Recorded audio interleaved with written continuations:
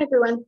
Before I begin, I would like to thank all the people who worked countless hours to bring together the first annual Culture Symposium.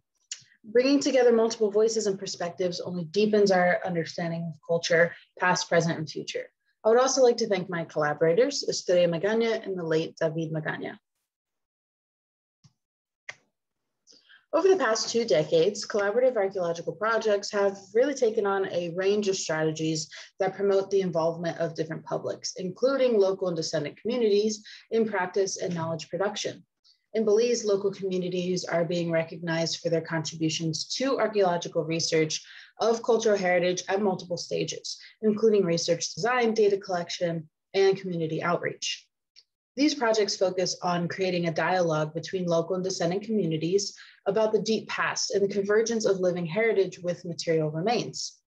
My fellow presenters here today also recognize the importance of that convergence for the sustainability and safeguarding of living culture in all its forms. In these same decades, advances in qualitative and quantitative studies of ancient ceramics have allowed us to further understand ancient Maya economy, socio-political structure, artistic traditions, and cultural change over time.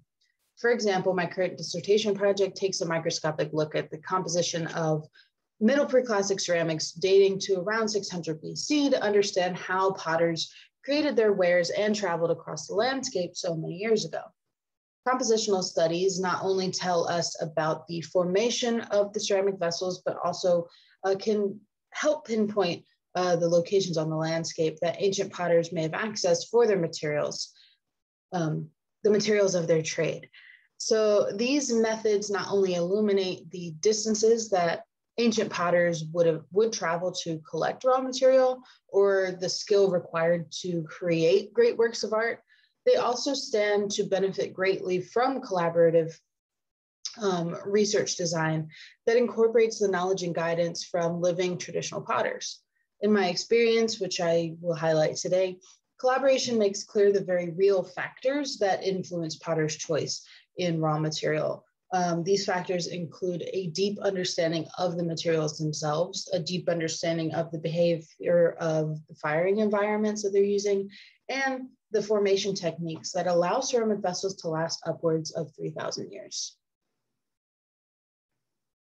A project design that seeks to integrate archaeological methods and community collaboration must emphasize the importance of local knowledge in the study of ancient Maya ceramics. This paper serves as a discussion of the collaborative project established with a local traditional potter named David in the village of San Jose Succotz, Belize in 2016 and 2017.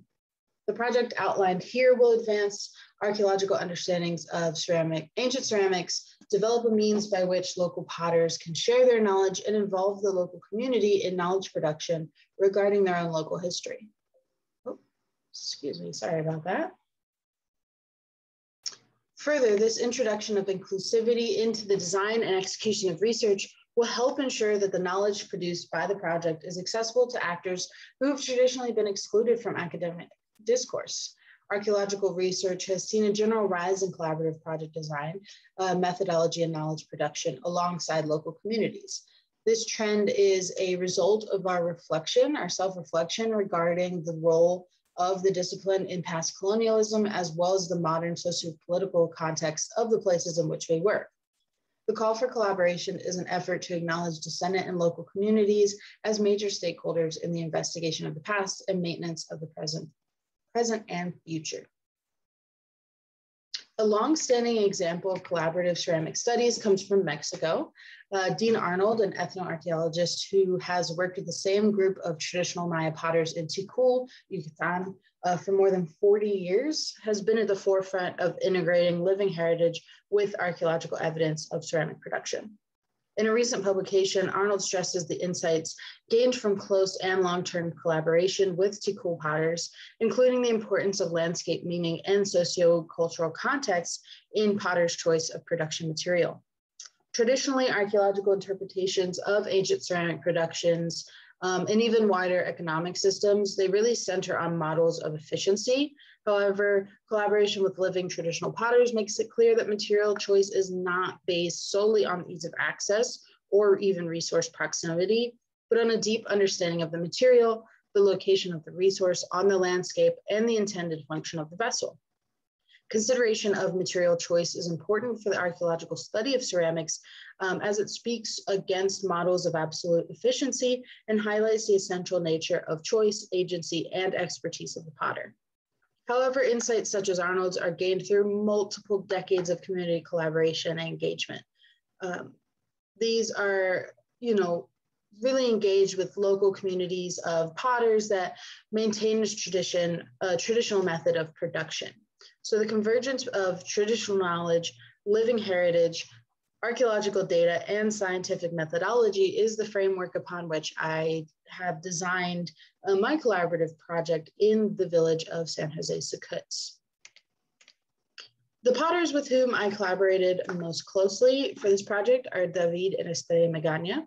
Some of my fellow presenters and audience members may be familiar with the crafting legacy of the Magana family, both in Succotz and in the broader Lucayo district. David and his wife Estrella are master potters who often utilize traditional techniques like hand formation and open pit firing, in addition to more modern wheel and kiln production methods. I first contacted David and Estrella in 2016 because of their interest in the archaeological past of their village, safeguarding artistic traditions, and their deep knowledge of local clay and timber resources that may even have been accessed prehistorically. In 2016, David and I discussed potential sources of clay to test. While brainstorming the kinds of clay sources we wanted to incorporate in the study, David also shared his family's long tradition of pottery, the long distances his grandmother would travel for very specific materials, including clays and sands all the way from Flores, Guatemala, and even his and Estrella's efforts to revitalize traditional pottery making in Succotz. During the 2017 field season, I worked closely with David to access and work with local clays surrounding Xunantunich in the village. Our goal was to collect and process the clay, create tiles, and fire them under different atmospheric conditions. We decided to process the tiles in different ways so that we could compare them to the ancient ceramics I had already excavated from the nearby sites of early Xunantunich and San Lorenzo.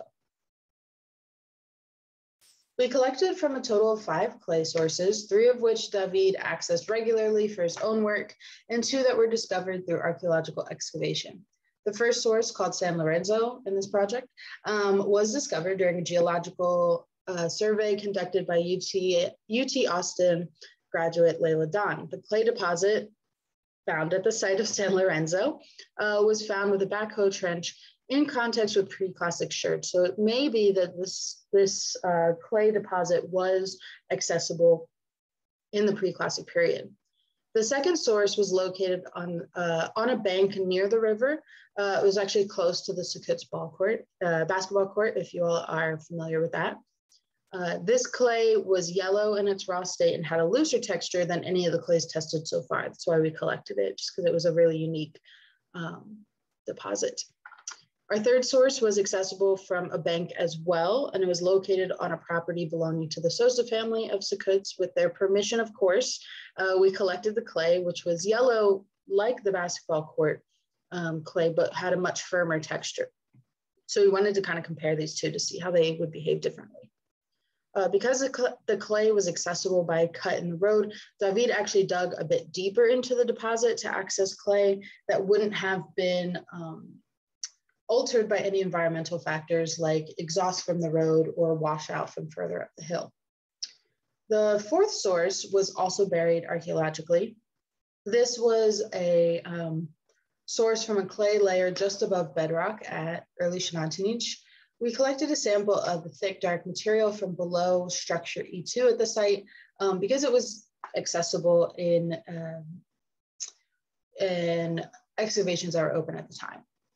I targeted this sample because evidence of a burning event that we also saw there seems to have fired the clay to nearly the exact color and texture of the Savannah orange type, which is a type of ceramic that's widely found in the region during the Middle Preclassic period. So this bright orange chunk, essentially, of fired clay really stood out against the black clay that was already there. And it led David and I to have a really deep curiosity about how this clay would react to the firing process.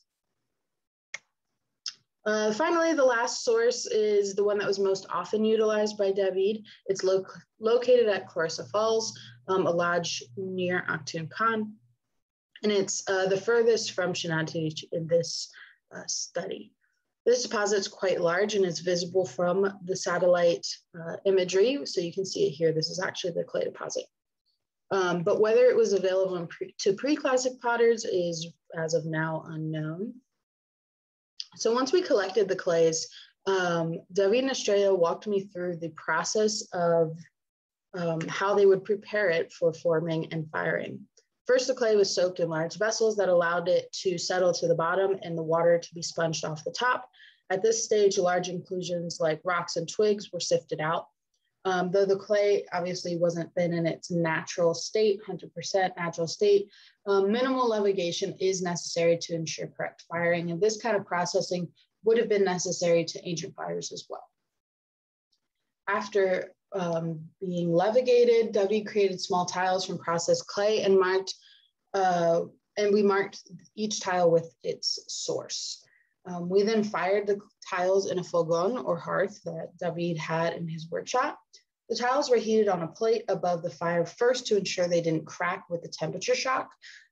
David taught me that this helped prevent wasters, but that explosions in the firing process were still bound to happen and likely did in the past as well. Once the tiles started to turn red, which was the prime indicator of readiness according to Estrella, they were put directly into the flame. A few of the tiles did break in the process, though the extent of damage really only included cracking and there wasn't any full internal bursting. Overall, the tiles behaved predictably and fired to a varying range of oranges and light brown, which is kind of a common range of ceramics in the region, especially during the Middle Preclassic period. Some tiles were removed and placed into a pile of sawdust to create a reduced atmosphere. This did turn them very black, which likely points to a method used by ancient potters to create some of the black wares that we do find. But since that's not really the focus of my dissertation project, those are going to be put to the side for later analysis. So for a pilot study, I actually sent in a couple of the tiles along with a few archaeological sherds to Wagner Petrographic to create ceramic thin sections. Using a petrographic microscope, I assessed the mineralogical characteristics of the ceramic materials. I sent the tiles to be thin sectioned because I wanted to get kind of a comparison between the clay sources that are there and the archaeological ceramics that we have excavated. And so looking at the slides from the 5 modern tiles, we're able to see what natural inclusions are present in the local clays surrounding Xunantunich. There's still a lot to be done in this investigation. The most crucial next step will be to perform point count analysis on this sample of slides because it allows us to see the mathematical proportions of the minerals and the mineral composition, which will help better define kind of the categories of fabrics that we're seeing and add a statistical significance to any results that we find. Unfortunately, David Magana is no longer with us. His death is really a great loss for the community of Succotz and our project. It's my hope that David's love of his craft and interest in archaeological history of the village will encourage future collaboration between heritage communities and archaeologists there. This collaboration will only increase our understanding of the past and the sustainability of future projects. Thank you so much.